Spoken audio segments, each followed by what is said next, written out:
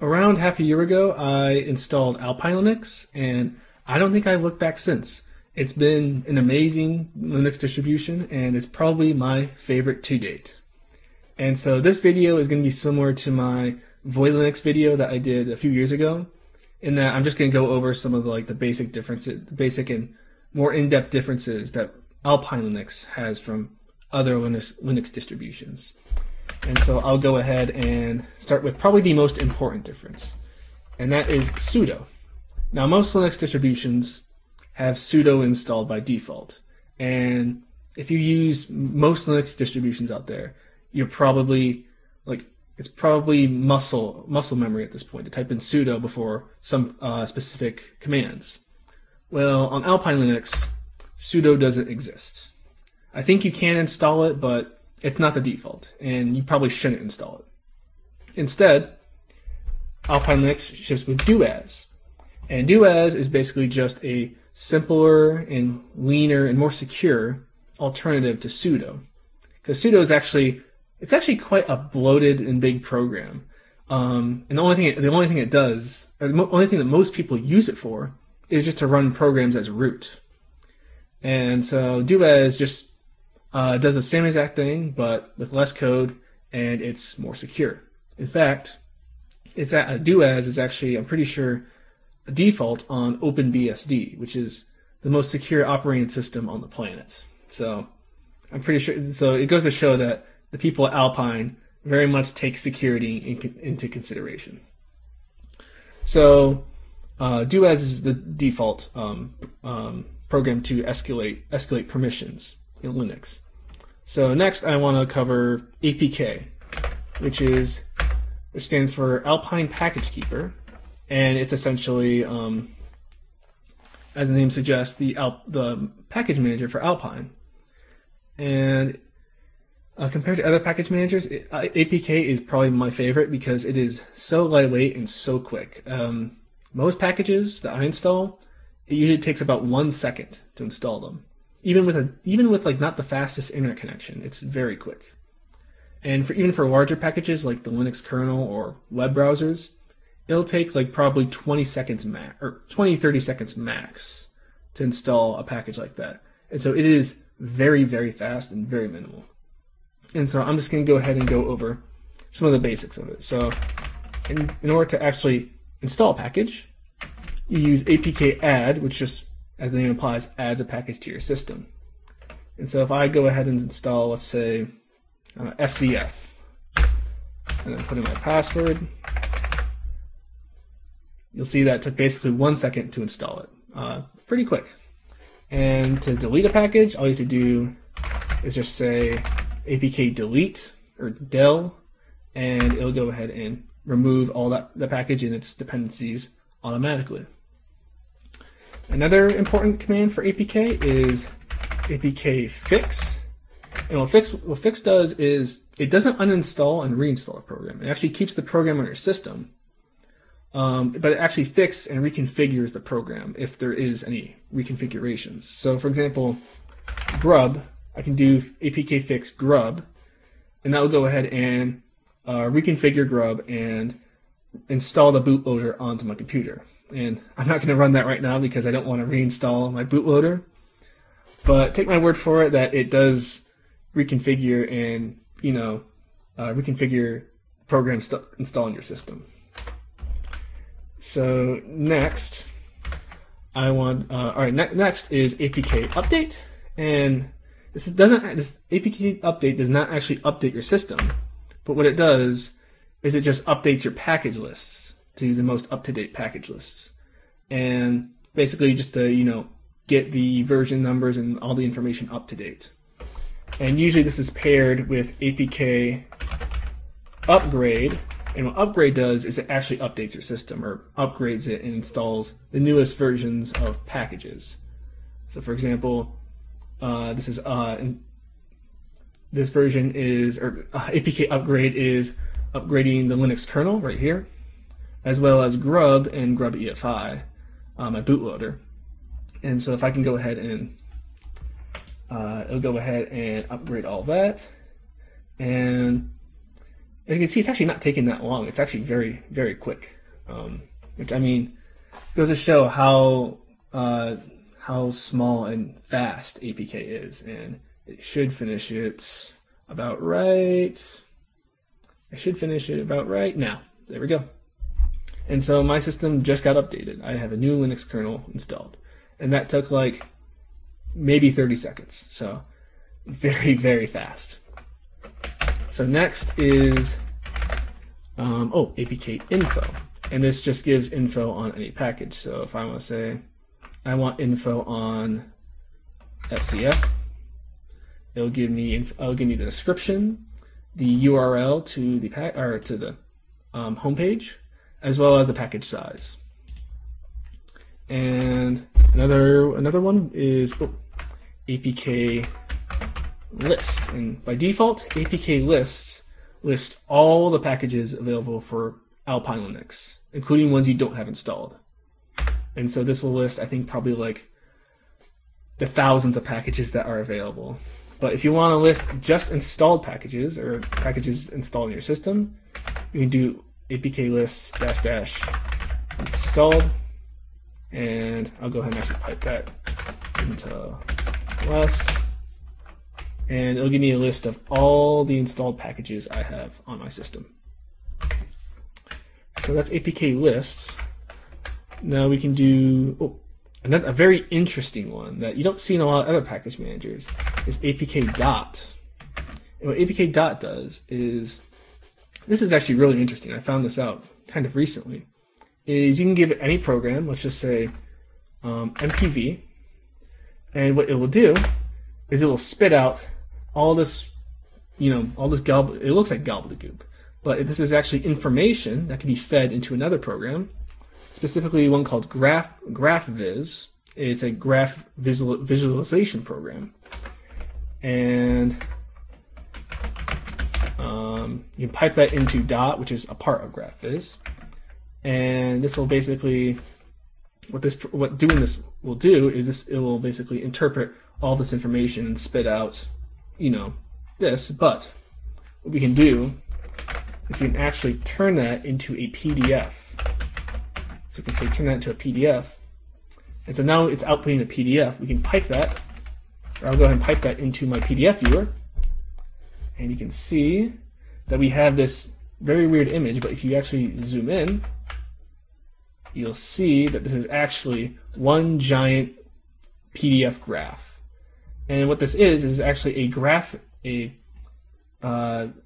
visualization of all the dependencies of MPV.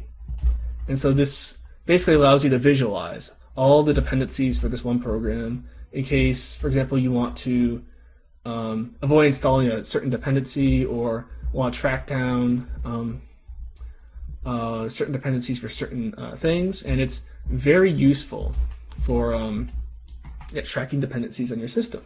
And I think this is a really cool feature of APK that not many people know about, but it's really awesome. And so that's APK dot. Next is APK policy, and this will tell you where you can find a specific package.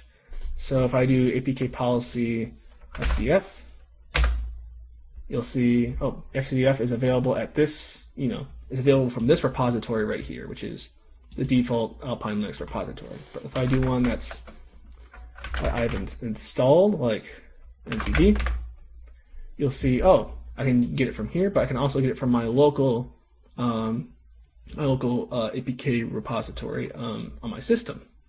And so that's useful for, I guess, finding location of certain APK repositories. Next is another very useful one, and that's APK search. And as the name implies, it searches for packages. So if I want to search for, let's just say I want to search for MPV, it'll give every program that has the letters MPV in it, or MPV in its description. So for example, MPV, as well as a few other ones that don't have MPV in them, but could be related to it somehow. And so this allows you to bulk search for packages that you want. And finally, APK, there's APK audit. And what APK audit does is it actually audits your system and essentially tells you all the changes that are, basically all the changes that are in your system that are not there by default. And there's all these files, essentially, and all of them have a letter next to it. I think if we go to the man page for APK policy, let's see, APK audit, you'll see that you can find out what these letters stand for. So for example, A equals file added, D equals directly added or directory added, and then M stands for metadata changed, and et cetera, et cetera. So you can see that I have all of these different files added. I'll run this again. You see I have all these files added, different directories added as well. And so this lets you audit your system for any changes, either for security reasons or just to keep track of all your files. And so that's APK, probably my absolute favorite package manager of all time. And next I want to cover BusyBox, because unlike most other Linux distributions, Alpine Linux does not have the GNU core utilities installed, which are commands like ls, cat, tar, and etc. Instead, they have the BusyBox core utilities installed, which are way more lightweight and a lot more POSIX compliant, which means that they're not. Which means that some programs you will write in, or shell scripts you can write on one system will probably run better on another system. And so you can access BusyBox core utils by running the respective commands, or just by running BusyBox, and it'll give you a list of all the BusyBox programs, and there's quite a lot of them. Everything from as simple as cat to something as complex as tar is included with BusyBox. And the great thing about BusyBox is, despite the fact it includes all of these numerous commands, is if I go ahead and show you how big the executable is, the executable is only around 800 kilobytes. It's less than 1 megabyte, which for all of those many commands that I just showed you, that is not a lot of, that is very small. And that just goes to show how minimal and compact the BusyBox core utils are. And it makes something like Alpine Linux super small and super fast. So lastly, I wanted to cover OpenRC, which is the init system for Alpine Linux. And OpenRC, it behaves somewhat similar to systemd, but it's a lot more stripped down and a lot easier to understand. So there's really only 3 major parts or programs for OpenRC. And the first one I want to show you is RC update. And this will show you, or running RC update will allow you to add or remove different services from your system. So for example, let's just say I want to add or remove a certain service. So for example, cupsd, which is my printing service. If I want to not have that start up by default, I can do RC update delete, and I could say cups or cupsd. If I go ahead and put my password, it'll go ahead and disable that that service so it won't start at boot. If I want to go ahead and do the opposite, if I want to add a service, I can just say RC update add cupsd. It'll go ahead and add the cupsd service to run on boot. Next is RC status, and it'll just show you, here, it'll actually go ahead and show you on the right side over here the status of all the current status of all the different services you have running.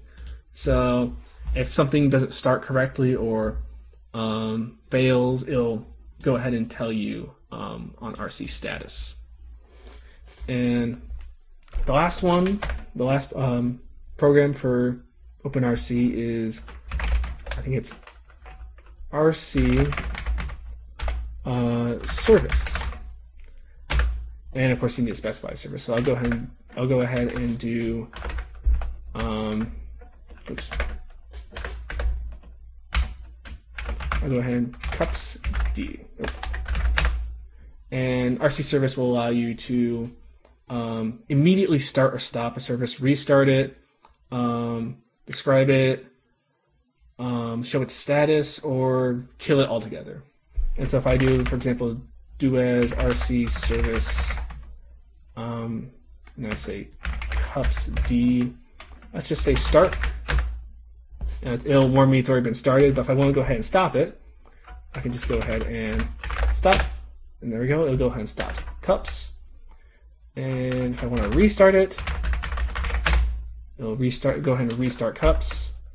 I'm going to go ahead and output the status. It'll just say it started. Let's go ahead and have it describe to me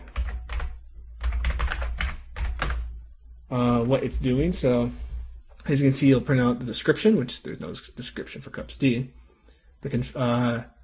How it's checking the config, it's reloading and killing all the processes in the group. So it'll go ahead and describe what it's doing. And then, so yeah, that is essentially what you need to know about Alpine Linux.